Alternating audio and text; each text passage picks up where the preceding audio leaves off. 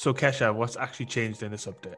Yeah, I mean, so they announced the patch, and I think people were very excited for this patch update because it's something that we've been waiting for a while, right? The meta shifting again, and the one of the first things they did was they fixed the issues with the Mac 10 blueprints having better stats than the base weapons.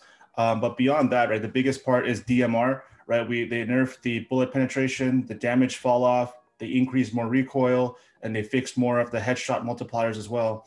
And beyond the DMR, right, that's not the only thing that changed. They also updated the Type 63. They nerfed that as well, right? The DMR and Type 63 both got a similar nerfs in the damage fall off as well as the bullet penetration. They fixed the burst pistols as well. They reduced those damage. And they also updated some gunsmith, attachment stats for the DMR and the Type 63, as well as the burst pistol. I know a lot of people still love to use that burst pistol in akimbo attachment, and they have actually slightly nerfed it, so your headshots don't do as much damage as they did before. And then the infinite stim glitch is fixed, which is very good to see. We were talking about how they could probably remove the stim, but instead they were able to fix it right on the start. So I think that's pretty good progress. And this patch seems to have brought Warzone back to a better place than it was a couple of days ago.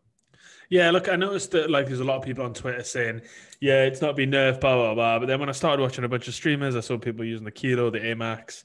It seemed to be, and I actually played a few games last night, and I noticed that the people were still using the DMR, but it didn't feel as lethal. I don't know if that was just because I thought it'd been nerfed or whether it actually had been nerfed. I don't know whether it was the kind of lobby I was in and whether I was actually going up against bots like myself. I don't know.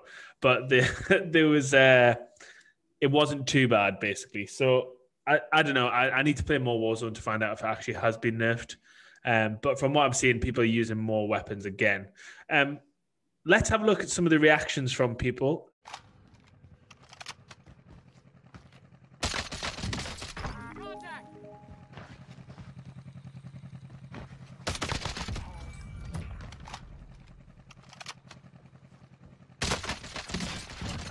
Oh my, bro. It's literally so good still.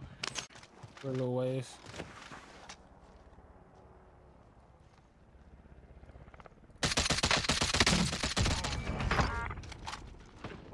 One in the tent. One in the tent.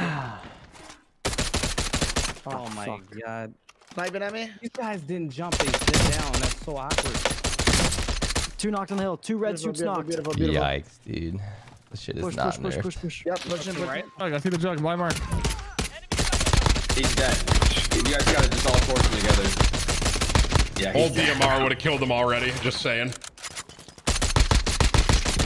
He's gone. Oh, he got me. That's the way to do that.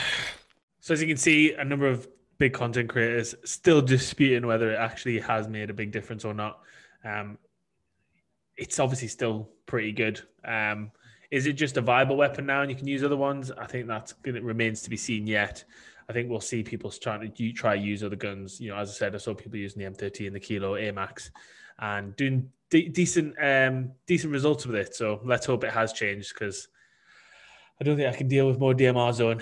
Tim the Tatman was one of the people in there.